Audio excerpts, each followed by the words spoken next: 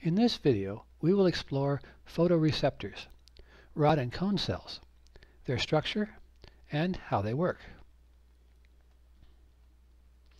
This is a photo of the retina inside the eye, a layer of nerve tissue that acts like film in a camera. It is made up of several types of cells, the most important of which is the photoreceptor, with its ability to sense light and turn that into nerve impulses. The remaining cells organize and transmit those nerve impulses to the brain. My thesis statement is that the photoreceptor is the single most complicated and amazing cell in the body. There is nothing like it. This is a companion to the previous two videos in which we covered phototransduction, the mechanism of how light is registered within the photoreceptor cell, and the visual cycle, how the photosensitive retinal is recycled. In investigating how the photoreceptor works, we are going to delve into some important and really interesting cell biology. We have looked at the structure of the eye in detail in other videos. In general, when light enters the eye, it is focused by the cornea and lens to form an image on the retina. Individual photons are absorbed by photoreceptor cells, which change the level of their electrical activity, thereby signaling arrival of photons. Here in the retina, somewhat surprisingly, the photoreceptors are the outer layer, meaning light has to travel through the inner layers made of other nerve cells to reach the outer light-sensing cells. The chain of information goes like this. When a photoreceptor senses light, it engages bipolar and other intermediate cells, which in turn stimulate a ganglion cell, which then carries information along an axon on the inner surface of the retina to the optic nerve head and back to the brain. Actually, the circuitry is more complicated than that, but those are details for another day. The photoreceptor. There are in general 5 distinct parts of a photoreceptor cell, here using a rod cell as an example. The outer segment, the connecting cilium, the inner segment, the nucleus, and the synapse. Or functionally, it divides up into these regions. The outer segment contains many pancake-like discs, which is where the photosensing rhodopsin and the rest of the phototransduction cascade is located. There are typically 1,000 discs in each rod outer segment. The outer segment is connected to the inner segment by the connecting cilium, an important gateway between the two. In part of the inner segment, densely packed mitochondria produce the large amount of energy needed by this very active cell. In another part, the endoplasmic reticulum and Golgi apparatus produce rhodopsin and other important molecules needed for function. Consider this question. The outer segment has no ability to synthesize the many molecules it needs to function. How do those molecules get from the inner segment where they are produced to the outer segment where they are used? That is a big subject, and we will get to it soon. The nucleus is where the DNA blueprints are kept and transcribed into mRNA. The synapse is where the photoreceptor, which is a sensory neuron, connects to other nerve cells in the chain we mentioned. While rods and cones share the same main function, sensing light, they have some significant differences. In common, both cells use retinal as the primary light-sensing molecule. The difference in wavelength sensitivity is based on slight differences in the structure of the opsin molecule holding the retinal. Cones are concentrated within the very center of the retina, while rods dominate outside the center. Rod cells work only in low light conditions, giving grayscale vision. They are so sensitive, they are capable of sensing a single photon arrival. Amazing. Structurally, rod discs are enclosed completely within the plasma membrane of the outer segment.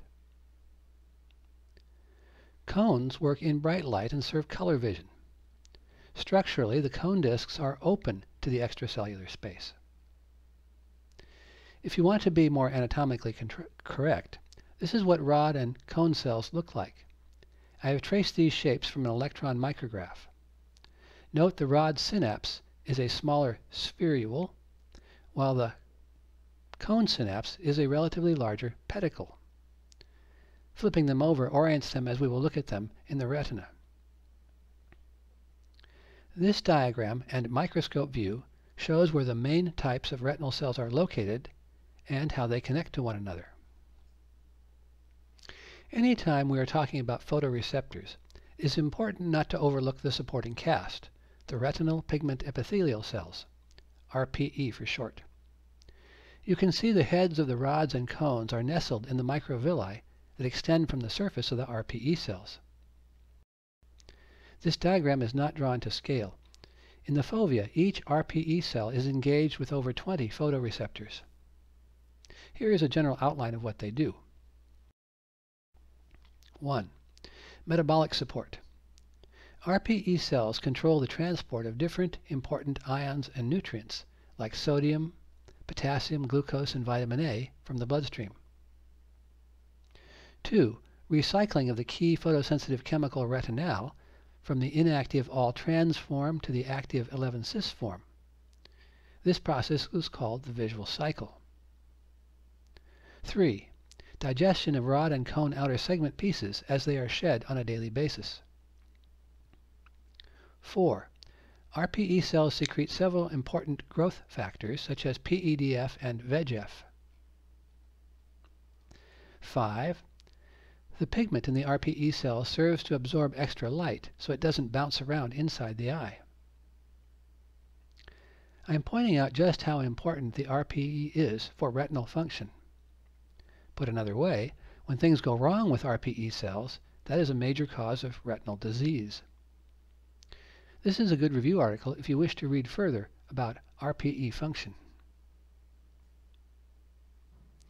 Now that we have made a general acquaintance with the photoreceptor, let's look at each part in more detail. The first thing to know is that the outer segment of a photoreceptor is a modified cilium. What is a cilium? It is a projection from the surface of a cell that serves a specialized function related to either motion or sensation. It turns out that most mammalian cells have some kind of cilia structure. Some cilia can move, like in the bronchial tract, several moving in concert to sweep mucus and debris from the lining of the respiratory passageways, or like flagella for propelling a cell. Other cilia do not move, rather they are sensory. Think of the cilia as an antenna, protruding from the cell into the surrounding environment. In kidney cells, they serve an important function in sensing the direction of urine flow, or, important for us, in photoreceptors. This diagram shows a regular, non-motile cilium. It has a central shaft containing a ring of microtubules in this specific arrangement. In non-motile cilia, peripheral microtubules are organized in 9 doublets or singlets. In motile cilia, there is a central microtubule doublet. The structural core of microtubules is called the axoneme. In the photoreceptor, in this outer compartment, the outer segment, we also add the discs. More specifically, in the photoreceptor, the base of the axoneme, the basal body, is located in the top of the inner segment. The axoneme structure extends through the connecting cilium into the outer segment. This diagram shows how cilia in general, and the outer segment in particular, is thought to develop. Cells have an orientation. They know which way is up. Inside the top, or apical part of the developing photoreceptor cell, a mother centriole joins to a ciliary vesicle. The centriole is the origin and anchor of the microtubules that make up the mitotic spindle. That is responsible for chromosome separation at cell division. After the cell is finished dividing, the centriole migrates to a new position ready to start forming the axoneme. This is now termed the basal body, and microtubules begin to extend from it. Soon the vacuole fuses with the cell membrane, and the cilium continues to grow, becoming the outer segment. Thus, the finished product, with the basal body as the anchor for the axoneme, the backbone of the outer segment. When the cilia do not function correctly, that leads to a category of disease called ciliopathies, with some examples shown here. The defining feature of the outer segment is the discs that fill it. The discs contain the phototransduction apparatus that senses and responds to light, the reason for its existence. This diagram shows most of the main molecules important for a disc/photoreceptor function. For phototransduction to work correctly, all these need to be here and in this configuration. Looking closer at the discs, they are remarkably uniform in shape and thickness. Their dimensions are shown here.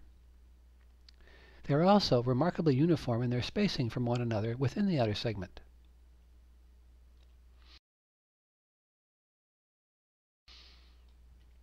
To get a better idea of their shape, this is a tracing of discs from an electron micrograph. Within each disc, different molecules have specific locations. For example, rhodopsin and the molecules of phototransduction are located in the center part of the disc, while others are located at the edges. Rhodopsin molecules occupy half the volume of each disc. Mice that have the rhodopsin gene removed produce thin, disorganized outer segments. Peripherin and ROM1 are important molecules that join in a complex that is required to form the rounded edge of the disc. CNG channels, though they are not located in the disc, it is important to know they are located in the plasma membrane. The peripherin-ROM complex of the disc rim is connected to the CNG channel in the plasma membrane by another molecule, a glutamic acid-rich protein, or GARP. That connection establishes the spacing between the disc edge and the plasma membrane.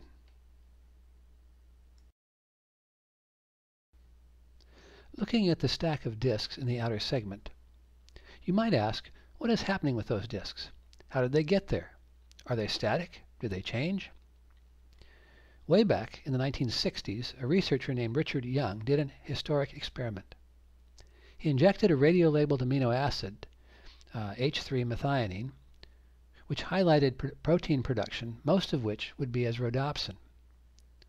The label showed up as expected, first in the endoplasmic reticulum, then traversed the Golgi apparatus to accumulate in the connecting cilium and at the bottom of the disc stack. Over time, the band of radio-labeled protein could be seen ascending to the top of the stack. And then what? The discs at the top of the stack were pinched off and digested by the RPE cells. It was an elegant demonstration of the life cycle of a rod disc in the outer segment, showing that the discs are constantly added at the bottom of the stack and shed at the top. In a typical day, about 10% of the disc stack, about 100 discs, is shed at the top and replaced at the bottom. Put another way, the entire disc stack is replaced about every 10 days. That is a lot of synthetic activity each and every day. The same process occurs in cone cells, but could not be observed by this radiolabeling technique because molecules have more freedom to diffuse throughout the cone cells. This is nicely covered by the man who made that history, Richard Young, in the Friedenwald lecture of 1976. Regarding the discs that reach the top of the stack, here they are shown as they are shed from the photoreceptor tip and digested by the RPE cell. Remember, we showed the tip of the RPE cell with microvilli that surrounded the tips of the photoreceptor cells. Now consider what must happen to make this process work.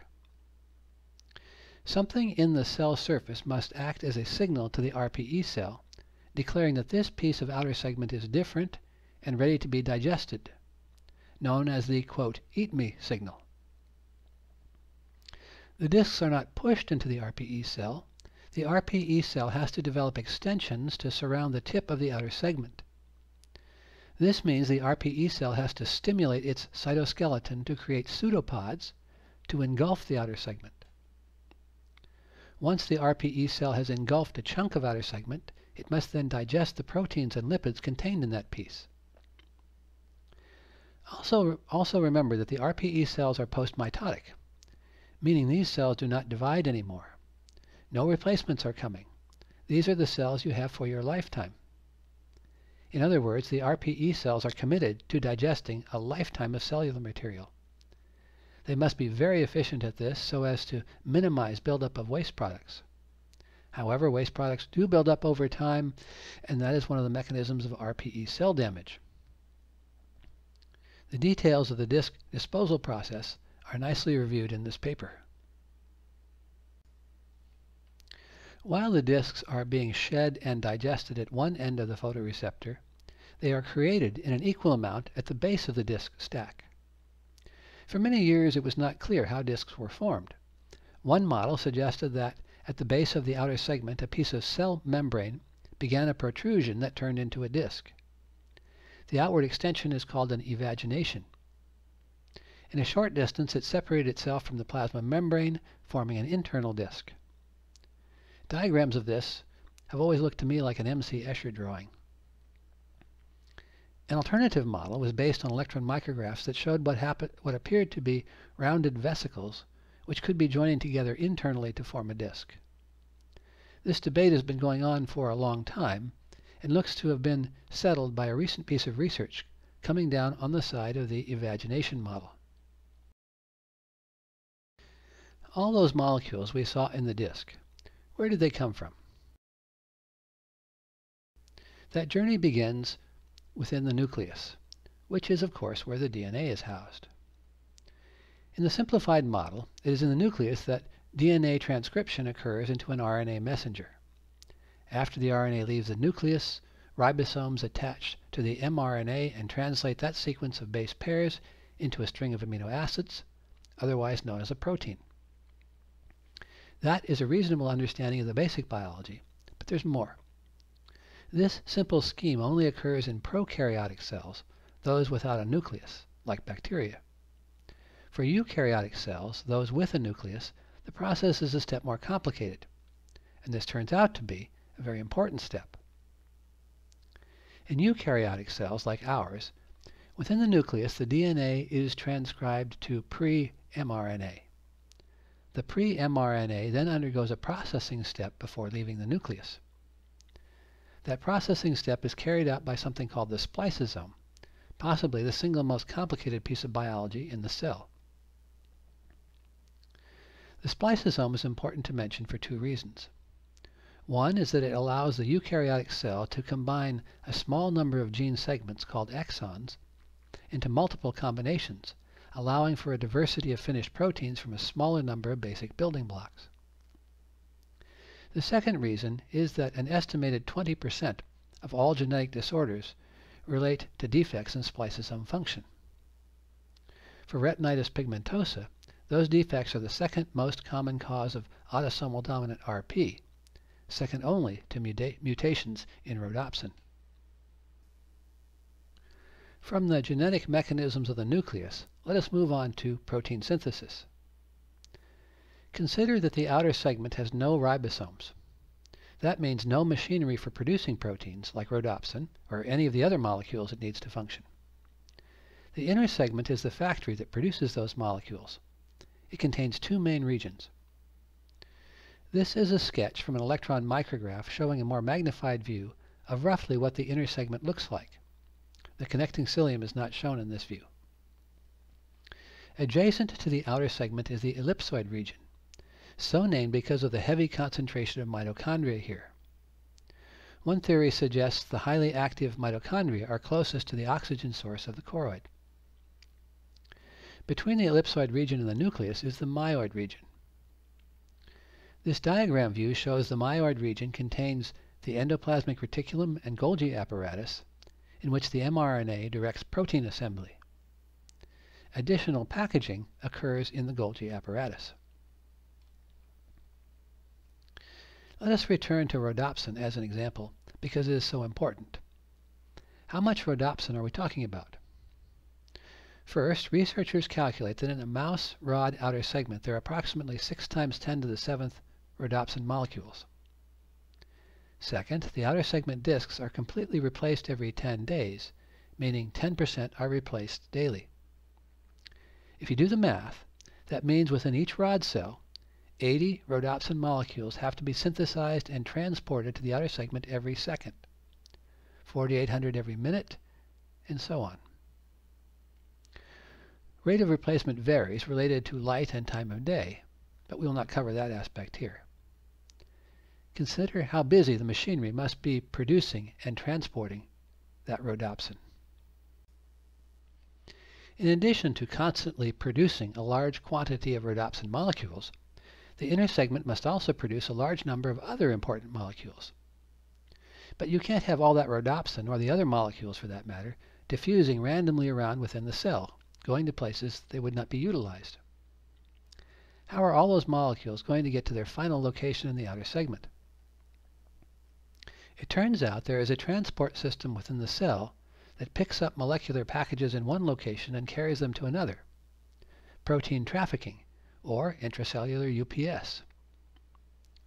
Because this is so important, there is a lot of coverage of this subject in the biology literature. Here is a basic outline. The basal body we mentioned before is the anchor for the transport system. In one direction is a set of microtubules extending toward the cell nucleus, called rootlets. Extending in the other direction, into the outer segment, is the axoneme, also made of microtubules. You also need to know that microtubules have a directional orientation, usually indicated by convention, noting which is the plus end. In general, the plus end is directed toward the periphery of the cell, and its direction is called anterograde. This is a simplified version of the transport motor mechanism. There is a head region attached to a microtubule. There is a tail region holding onto the cargo package with a stalk connecting the two. The motor head uses ATP hydrolysis to generate step-like movements along the microtubule.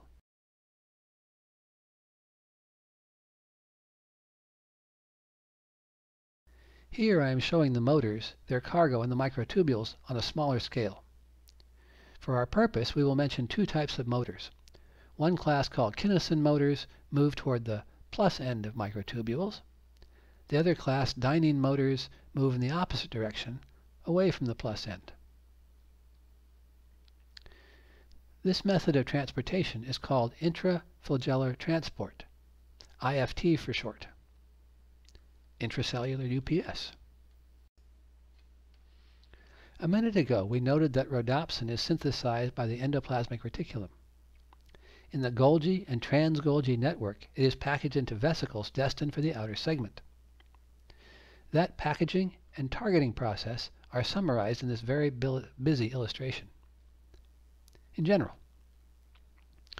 processing requires several parts, based on small GTPases, their effectors and activators. The RAB family acts as a widespread controller of membrane interactions, vesicle budding in one location and vesicle fusion in another. That means controlling vesicle movement from Golgi to plasma membrane. Also, early on, rhodopsin has two targeting labels, one located at the C-terminal end. The last four amino acids have the sequence VXPX, meaning valine, any amino acid, proline, and any amino acid. A second label is an FR motif within one of the helices. Details of this process can be found in this article. Or, here is a nice review from a medical perspective. Before we sign off, once normal function is half the story, there are also two videos on retinitis pigmentosa, and this is where our retinal dystrophy caused by degeneration of the rod cells in the retina. There are more intermediate steps. The interesting thing here is that it has such a diverse range of causes, each related to defects in the many processes we just talked about in the normal rod cell. We mentioned that specifically. One video is on the clinical aspects, what effects the disease has on vision and how it progresses. The other is on the biology behind it, which again connects to all the physiology we have talked about in this set of videos. Finally, we come to the credits. In this case, the references are selected for two reasons. One is they are good bipolar and reviews, horizontal cells. and two is That because occurs they in the outer represent plexiform major layer. authors in the field. Could this be a simple thing where each photoreceptor connects to one bipolar cell? No, of course not. Each photoreceptor cell connects to multiple other cells. As we mentioned in the beginning, this is the typical cell appearance. Note the synapses at the bottom. Looking much more closely, cone synapses, called pedicles, tend to be large and relatively flat and connect to many other cells. Rod synapses, called spherules, tend to be smaller and round and connect to a few other cells. Specifically, the yellow bulbs represent the ends of horizontal cell axons invaginating into the synapse. The blue bulbs represent the end of an on-bipolar cell. This grouping typically occurs as this trio arrangement called a triad. The green bulbs represent the ends of off-bipolar cells. The photoreceptor synapse has one more special feature worth noting, a ribbon structure with many attached vesicles containing the neurotransmitter glutamate. This arrangement allows for release of neurotransmitter capable of varying from small to large volumes, which allows for rapid, graded, and sustained responses instead of the classical single action potentials. This is unique to and particularly appropriate for responses used in visual signaling. Calcium level is the key controller of glutamate release, which is discussed in the video on phototransduction. There is so much going on here. In a future video, we will tackle the complicated wiring of the retina. Before we finish, to show how connected biology is, we will briefly show the motors in the RPE cell. The kinesin motor that we saw before is carrying its cargo, a phagosome, along a microtubule toward the plus end. The dynein motor is also carrying its cargo along microtubules, but toward the minus end. In this example, carrying a melanosome and vesicles from the endoplasmic reticulum. But the diagram shows another structural component, in red, made of actin filaments. These are present in the villi of the RPE cell. There is another motor that travels this highway, derived from myosin, in this case MYO7A. A ways back, we covered shedding and digestion of the outer tips of the photoreceptors. Within the apical processes of the RPE cell, there is a scaffold of actin filaments scaled by myo7 motors, which transport melanosomes, phagosomes, and vesicles to the cell body, where the dynein and kinesin motors take over. In summary, we have seen a lot of complex and interesting biology going on inside the photoreceptor cell. While rod and cone cells have significant differences, for example, low light and grayscale versus bright light and color, sensitivity, response time, retinal location, and more, they do share most of their physiology in common. Starting with the outer segment, this is where the machinery for phototransduction is located. More specifically, it is located in the discs of the outer segment, 1,000 discs in the typical rod cell. In the companion videos, we covered phototransduction, the mechanism for sensing light and signaling that by way of a change in cell voltage. We also covered the visual cycle, recycling of retinal in the RPE. Developmentally, the outer segment is a modified cilium. That is a feature these cells share in common with most other mammalian cells. Creation of new discs occurs at the base of the outer segment. Each photoreceptor sheds about 100 discs per day. Therefore, it must replace those 100 discs each and every day. There now seems good evidence that the discs are formed at the base of the outer segment by the process of evagination.